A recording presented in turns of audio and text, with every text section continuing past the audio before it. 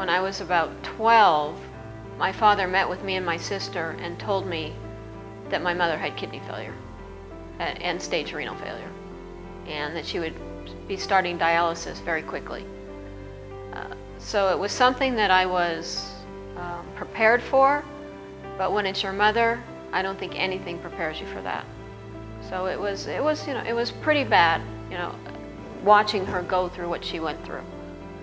And when they finally told me I had kidney failure, or that I was going to get kidney failure soon, all I had seen was a lot of bad. I never saw anything good. So I watched my mother die of it. So it was very realistic, and I was scared. They admitted me in the hospital, took me to dialysis, and we had to come up with a plan. I was very sick being on dialysis, to where they only gave me 2 months to live on dialysis because my body didn't respond to it very well.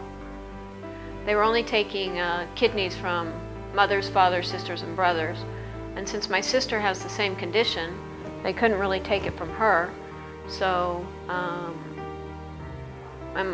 so my father ended up stepping forward to giving me a kidney.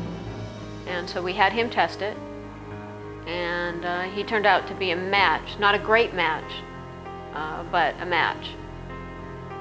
After testing, within 3 months, we were doing a transplant. So many people are on lists waiting for organs, and a lot of them will die waiting. If more people came forward and realized how important this is, they could save so many lives.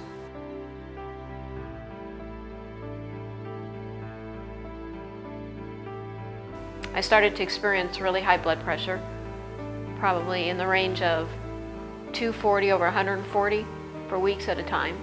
They immediately put me on a list and ready to go for another transplant because they knew that there was no hope for it. And a couple of my family members came forward and wanted to give kidneys. My niece ended up giving me a kidney. She was the first one who tested, and she was a match. One of my cousins also tested, and she was a match. And 10 other people came forward, friends, and 2 people I didn't even know offered me a kidney. So that was pretty special, knowing I had so much support for me to get healthy and get better. So probably within 6 months of me finding out I was going to lose my kidney, I got a transplant, another transplant. Since this is such a subject so close to my heart, that I really felt that I wanted to help out other people going through the same thing. I want to see this tournament get bigger and bigger and raise awareness. Organ donor awareness is my big thing. So that's what I would love to see this tournament do.